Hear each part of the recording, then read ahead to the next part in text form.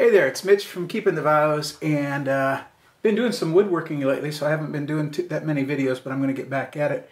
Anyway, making some cutting boards, and this is what I'm working on right now.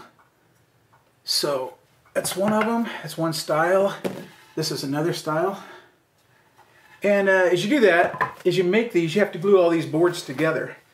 And as you glue them all together like this, there's an interesting fact that a lot of you don't know. Do you know that you can take and glue two pieces of wood together, and if it's done properly, if you prepared it right and you've glued it right, do you know that if you try and break it, it will not break at the glue? It will break at the wood. Let's just see if it will. Okay, there we go. Did not break. The joint's clear down here. Let's try it again. If I can break it. I can't even break it. Anyway, if it's going to break, it's going to break in the wood. It's not going to break at the glue. And I was thinking about that, and everything I do, I try to relate it to marriage. And I was thinking, what's the glue that holds your marriage together? What's the glue? And as Christians, our glue should be God.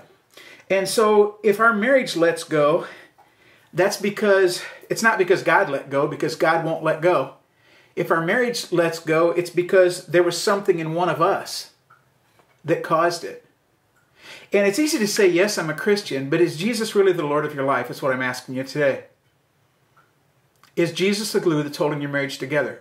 If he is, you're set for life, as long as you continue to do that. But if you're having a lot of problems, ask yourself, is Jesus really the Lord of my life? Am I really, really searching out and trying to live my life according to him? Hey, I hope this is helpful. Have a great day.